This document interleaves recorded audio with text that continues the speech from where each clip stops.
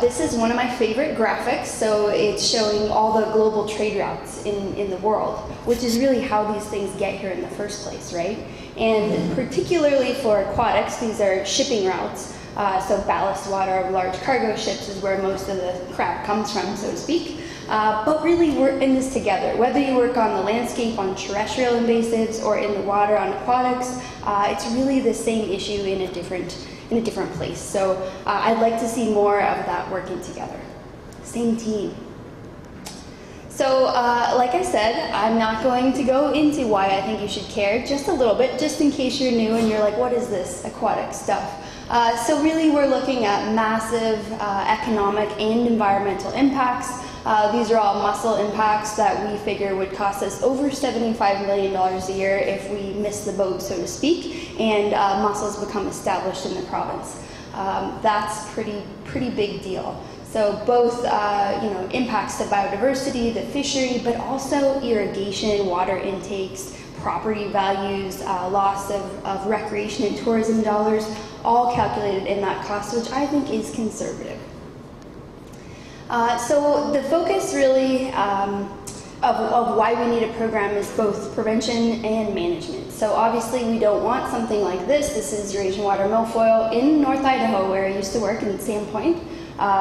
Imagine being a boater and going through this in September. It's completely topped out, and every time that you drive through it, you're breaking up all these little fragments that will continue to start new colonies everywhere. Let's prevent this from happening here. By some kind of miracle, we have not found Eurasian water milfoil in Alberta, even though it's literally all around us. BC, Idaho, Montana. Later you could ask me how well we're really looking for Eurasian milfoil, but still haven't found it, so that's very good. Also, as Andre mentioned, Asian carp. Like, look at the size of that Asian carp on the right. That's massive, jumping 10 feet in the air and hitting people. Funny in Illinois at the Redneck Fishing Derby, not funny in Alberta if it were to become a problem. And carp are starting to become a big concern for us. I'll tell you more why in a little bit. Also, northern snakehead, the most aggressive freshwater predator fish. I found 4 for sale on Kijiji last month. Not cool. They're bragging about how they're illegal in every province but Alberta. Is that true? Currently, but we're definitely working really hard to fix that. In fact, our bill should go through second reading today in the House, which is awesome news. Also, Prussian carp. So again, I said carp. So this is more on the management side of things. We do have some problems already that we haven't been addressing very well. Prussian carp are essentially wild goldfish. So they look like a domestic goldfish, but they're silver. They've never been reported anywhere in the wild except Alberta. So something weird is happening here. Whether it's an Eastern European population that has imported them for harvest, probably. But now we're finding them all over the province. So this is a big issue for concern. Look how many there are. Just the sheer number scares us. Also flowering rush. So as Andre also mentioned, we've had this established in the province for way too long without being able to manage it very well. It's time that we change that. It sounds like we're going to be able to move forward with a trial in the Innisfail area with the herbicide. So I like to see some progress on this front. And addressing the vectors is also very important. So I'm going to spend a little time talking about, this is not rocket science. We know how these things are getting here. And while terrestrial vectors may be a little bit different, same team. Let's try to address some of this together. This is a map from Idaho showing of the 40,000 boats they inspected last year, where those boats originated from. So every single US state, every Canadian province, look at all the dots in Alberta. That means that people are passing through Idaho inspections on their way back from God knows where, probably somewhere in the southwest US, which is really scary, and potentially bringing hitchhikers with them. So we don't typically see boats like this because the mussels are very well hidden, but we have so many people coming back right now from Phoenix, from Nevada, from Utah, from California. These are all infested areas. It's a huge, huge concern. So you miss one boat, boom, you have a problem. This is a reservoir in Kansas, the water is drawn down, and the mussels are attached to literally every substrate. Also the aquarium and pet trade. No joke, this is those 4 fish on the bottom were removed from a stormwater pond in Fort McMurray last year. 40 goldfish, 4 different age classes, which would suggest to us that they're breeding in the wild, surviving the winter, and many of these urban stormwater ponds, the water does eventually go to a river or a lake. So even domestic goldfish could be posing a huge problem because I think people actually think that it's a humane thing to do to release a pet into the wild. We have a lot of educating to do. That is absolutely not okay. And same with terrestrials, right? That's why they have Burmese pythons in the Everglades now. People release their snakes because they got too big. I'm a little radical about this, but I think if you can't care for your pet, maybe you shouldn't be able to have an exotic animal. Just a thought. And then the photo in the corner there, we're actually netting or gill netting a stormwater pond in Sherwood Park, where we got a report that there were goldfish. So this is a big issue. I'm going to say it's probably the second most likely source of introductions. Live fish food markets. So TNT markets, Asian food stores, you can get all kinds of crazy fish species live to eat. And interesting, I love this story, I'm just going to tell it quick. We had a boater come through last season at an inspection site with a boat, didn't know anything about the issue, learned about it, was interested. Next week, he's in Calgary walking his dog, and he sees this truck unloading a bunch of live fish into a TNT market, into a food store. And then he sees them dump the water from the coolers into the stormwater drain that runs into the Bow River. Is this legal? Yes. Do we have an alternative for them? Like, you are not to discharge the water that these creatures are in. We don't know where it came from. We don't know what fish they were. This really is a problem. But I love that this guy connected the dots and was like, well, they're worried about boats, so this must be a problem, and actually called us and sent the photo. So word of mouth really does work, and that face-to-face interaction is so important. Fish farms, stocking of private ponds, or even our own provincial stocking policy probably needs to be looked at, because we don't want to be inadvertently transferring things from one place to another. Also, after the Calgary flood, I had so many people come up to me afterwards and say, my neighbor, and we all know when you say your neighbor, you actually are just covering for yourself, stocked something that looked like those Prussian carp in their private pond, and after the flood, boom, all the fish are gone. So this is definitely a potential source of introductions. Water-based equipment. We have water quality monitoring staff who use boats, who use nets and all kinds of equipment. They could sample 3 lakes in a day. So again, that is a potential risk. Fire management crews, pump trucks used in private industry, fishing equipment, the list goes on. There's never a dull moment in this field, I tell you. Float planes. This question actually came up from an MLA recently. Well, how are we going to address float planes? Well, we can, but I think it's going to be a big education effort in the beginning. So where are these people coming from? How many are we talking about? Is it really a viable vector? Well, yes, for some things like plant fragments, like the standing water that the larval phase of the mussels could be found in, whirling disease, that kind of stuff, absolutely. And this is a pretty new one for us. So other provinces are dealing with this cultural release idea. So certain spiritual groups will purchase large amounts of fish, give them to their congregation to release. We don't know what fish they are, where they bought them, or where they're releasing them. So that could be a really big issue for us. And also the merit release. So again, this is thinking that it's the humane thing to do to release a caged animal, which really is, there's nothing to combat that except education.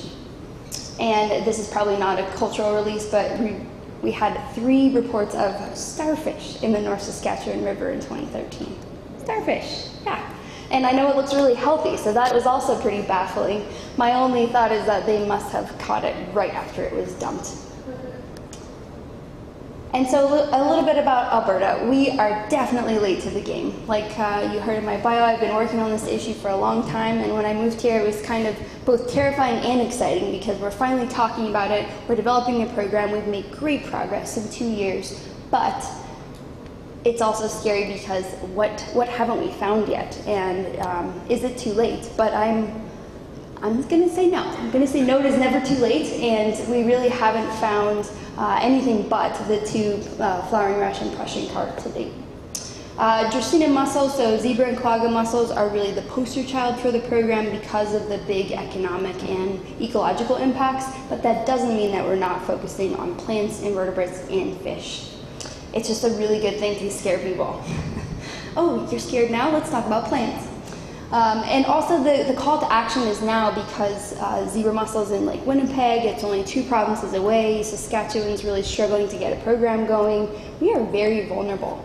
The map on the bottom shows the Federal Department of Fisheries and Oceans did a risk assessment of the 4 western provinces' vulnerability to invasive mussels. We are all high risk, high probability of invasion, especially Manitoba. Weird, it already happened.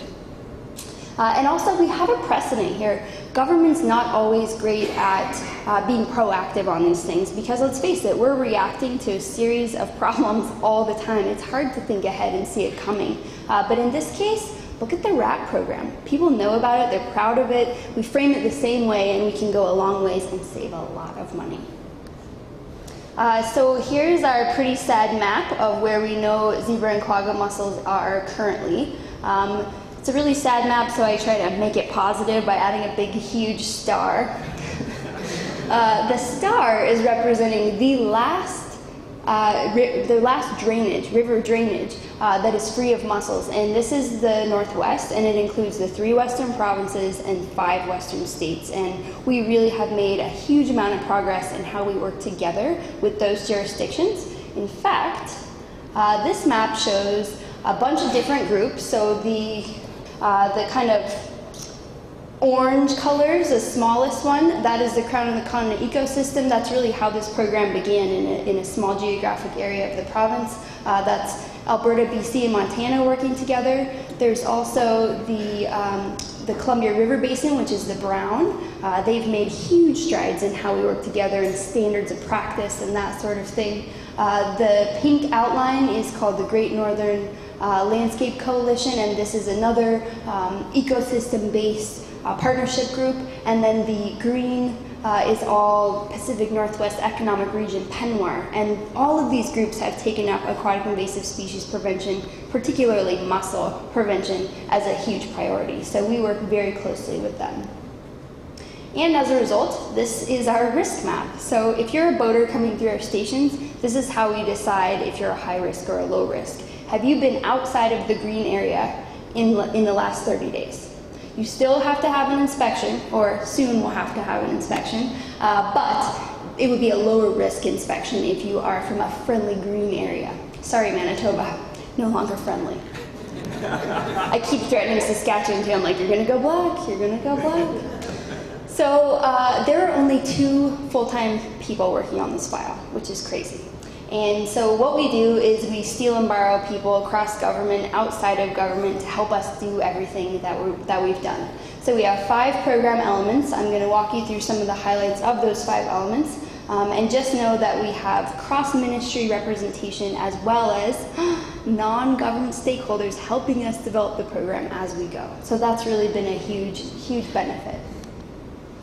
First of all, our Clean Drain Dry campaign, so you'll see some swag everywhere. I'm really big on that. We're making great strides with this. We have products to hand out for people at the inspection stations when they come through that are actually useful. Like there's a chamois, Clean Drain Dry your boat. It's useful, right? A beer koozie, everybody needs one of those. Waterproof wallets. These are boat launch signs that the Alberta Invasive Species Council gave us $20,000 last year to help us make these signs so we can get them out all over the province at every single boat launch so you can remind people right there at the potential scene of the crime what actions to take. So this is our look and feel, and then we've started adding some kind of taglines, don't let them catch a ride, and this one really targeting snowbirds who are coming back to Alberta this time of year, only bring back memories. Catchy, I know. We do a lot of signage, we do a lot of outreach at events. The left-hand corner there, that is Lacombe County actually did a check stop where they did a big education day for boaters. That was really successful. We have some filming going on, we have billboards, and I'm happy to announce this just went up in Milk River, which is again targeting those snowbirds. So it's important that you maintain a look that that people recognize, but that you can adapt it as needed. So in this case, you know, obviously we're going for the gray hairs there. We also do a lot of advertising and articles in a whole host of different magazines and online sources. We've been working with Michael Short on the Let's Go Outdoors program to do TV spots and radio. This has been hugely successful, and we'll be making another 5 to 6 2-minute vignettes that we can showcase on different parts of the issue. Coming soon, we're going to target some of those other vectors that we talked about with a Don't Let It Loose campaign. So really targeting the pet stores, the aquarium trade, but also cultural release, anglers moving things from one place to another. It can all be captured under that campaign. A little bit about monitoring. So prior to 2013, we did no monitoring for any aquatic invasives except for what our fishery biologists might do in their own regions. And I'm happy to say in 2013 we got to 55 water bodies province-wide.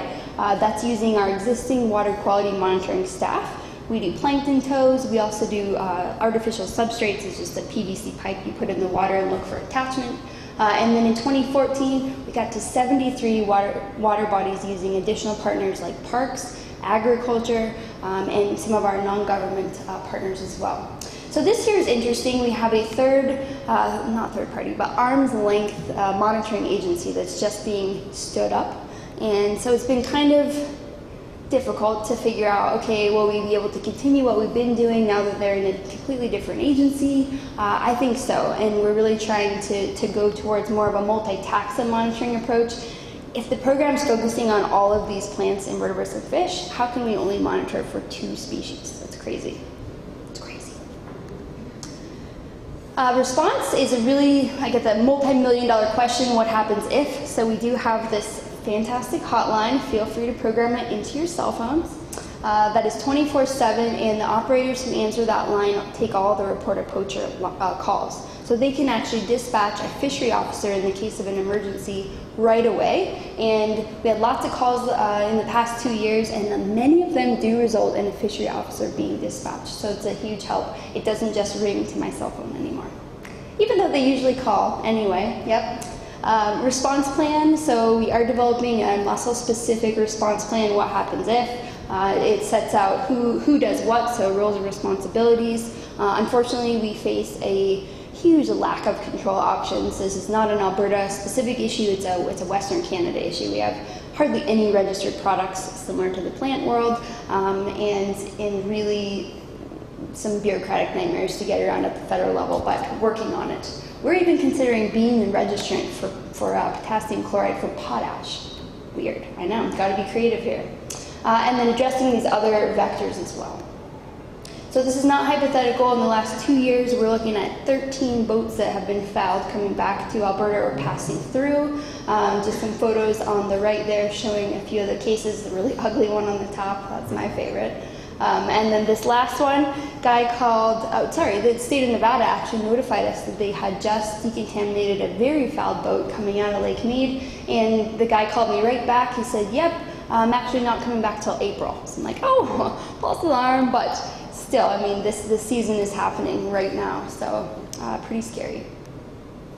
We've also made great strides with our fire management folks in forest health. Now, if an air tanker or a helicopter bucket leaves the province, it has to be steam cleaned when it comes back, instead of, well, unless it's a huge emergency and there's multiple fires and everything. I mean, that would be a hard thing to do, but last year it worked really well, and I'm like, send me pictures, it's so fun. Now we're working with them to, they do a lot of on-the-ground stuff, so they'll have these portable backpacks, pumps and hoses, and so now we're going to develop a policy where we ask the staff on the ground to flag any equipment that's used out of province in the water, and then we would make sure that it's cleaned properly when it comes back. Watercraft inspection. So this is definitely the most visible part of our program, and we're really trying to ramp it up this year. I believe we proposed 14 inspection stations. We'll see, still waiting for those budget talks to come through. We do focus on highways, not boat launches, because we can't be at every boat launch. We can target high-risk boat traffic on the highways where you have more of a bottleneck. And this is really the model of the West. Until our bill passes, again, my fingers are crossed, it has been voluntary, so we really couldn't make people stop for an inspection without a legislative change. In 2014, we had 4 inspection stations using the commercial weigh scales, which is a great partnership. 3,700 boats we inspected, many of which were high risk. 2 of the 5 we intercepted this year were at the stations, and a lot of hot washes. We are now hiring if you have an interest, or children, or friends of children. Some fun photos. So we have great partnership with commercial vehicle enforcement. It's kind of a different partnership. They're not used to working with environment on many things, but they've been so amazing. We have transport officers who are now appointed as fishery officers at the scales who can help us hold a boat, issue a decontamination order, and they actually have taken a lead in decontaminating the boat, so that's awesome. This is the goal for every boat that comes through the station. So while you hear a lot about mussels, we're also looking for plants, debris, standing water that could harbor a whole host of other things. And this year we introduced a pilot with mussel sniffer dogs. So there's a 10-day pilot shared with Montana.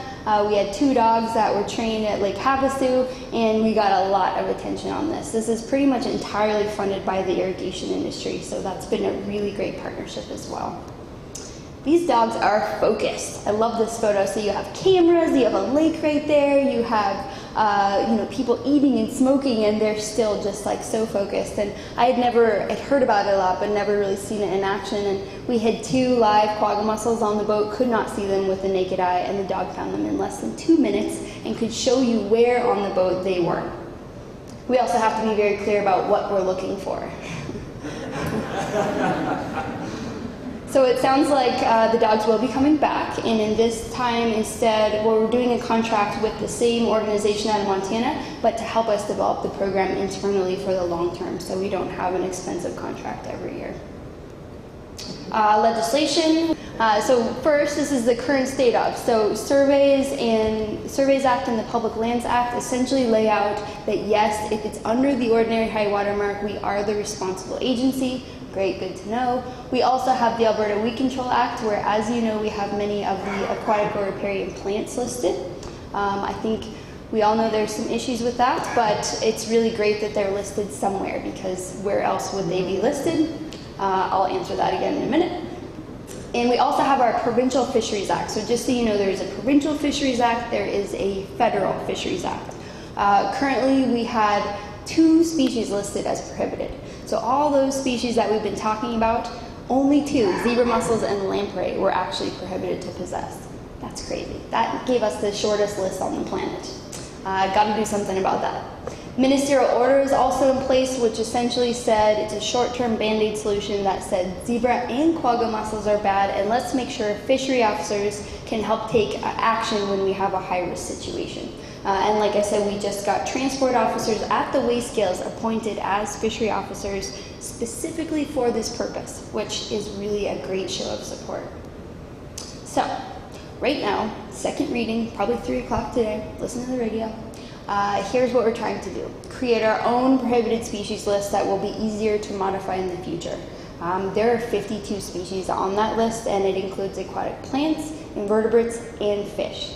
No more of this 2 species business. We gotta catch up to the rest of the world. Our list is based on high priority species that we definitely need to prevent, and this would make them prohibited to possess, which includes sale, import, and transportation. Of course, some people are going to have kabamba in their aquarium, and they would not be a criminal for having that until January 1st, 2016, when you need to either dispose of it properly, hand it over for us to dispose of properly, or obtain a license for having it. Do we really want to give people licenses to have invasive species? I didn't say that, you didn't hear it. Mussels and plants, we're saying dead or alive. Why? Because this time of year, say a boat's coming back from Phoenix, it's fouled with mussels. 3 days in our brutal climate, well, it's been kind of nice lately, but under freezing temperatures, they would actually die. But the problem is you need to remove them, because if the boat launches in the spring, the mussels fall off, we find them at Gull Lake, and we assume that we have an infestation. We undertake this expensive, heavy, labor-intensive effort to respond, and it was totally unnecessary. So dead or alive is very important to us. Also, it can be difficult to determine if they're dead or alive when they're attached to a boat. And then the meat of the amendment is really the mandatory stopping. So if this bill passes, it means that if you are a boater, you have any kind of watercraft, and you are driving by a station that is open, you have to stop. You don't have to go out of your way if you're not on that road and you didn't pass it, but you do have to stop if you are. We're using the definition of highways as defined by the Traffic Safety Act, which includes literally everything. It's public or private, anything a person could pass over or park on. Done, check. Enhanced authority to deal with other vectors. So let's address the aquarium and the pet industry, the horticulture industry that may be selling some of these prohibited species, and make sure that we have the ability to quarantine an area if we do find an infestation. Okay, so federally, they're just about to make, it's about to go into law that it would be prohibited to import quagga and zebra mussels and 4 species of Asian carp, including the jumpers, and also grass carp that aren't triploid. And this could really help us at the US border. I mean, think of it, everybody has to stop at the border. Right now, they don't help us at all. They don't tell us they're coming, they don't track the number of boats, they don't say nicely, please proceed to the provincial boat inspection station. It's right there, you can see it. So that would be really nice to get some help from them. We're not sure what it will be. It may be just that friendly gesture. It may be they'll ask their own questions or do their own inspection, but I kind of doubt it because they have over 500 pieces of legislation to enforce. They're also delegating our minister as a delegated authority in the case that we found something and needed to control it. So right now we have to get federal approval to do pretty much anything. So again, could not do this without our partners. The council is a major player in that. I'd like to see their role even expand, if they're willing, to help us with, whether it's research on control options, biocontrol, or education efforts. I think it's a great partnership. And some other stories I want to tell you about. So we've been getting, there's such great support for this program that we've received money, can never say no to money, from the boat launch signs, but also billboards. We have summer villages paying for promotional materials that we can hand out at our inspection stations. We have a tiny summer village at Sylvan Lake wanting to buy a wash unit for us. We have the Sniffer Dog project, which is pretty much entirely funded by external partners. We also have an immense amount of in-kind support as well. And then we have the Water Council project. We have those 3 acronyms, Summer Village Association, the Urban Municipalities, and the Rural Municipalities Associations all passed formal resolutions in the past year urging the province to take further action on the prevention of aquatic invasives, which I believe is largely responsible for the legislation moving as quickly as it has. So thank you. And with that, I love this photo. This is in Minnesota. They've started incorporating this into any new launches that are built, where they actually have a specific area where the boats would pull over and make sure their boats are clean, green, and dry.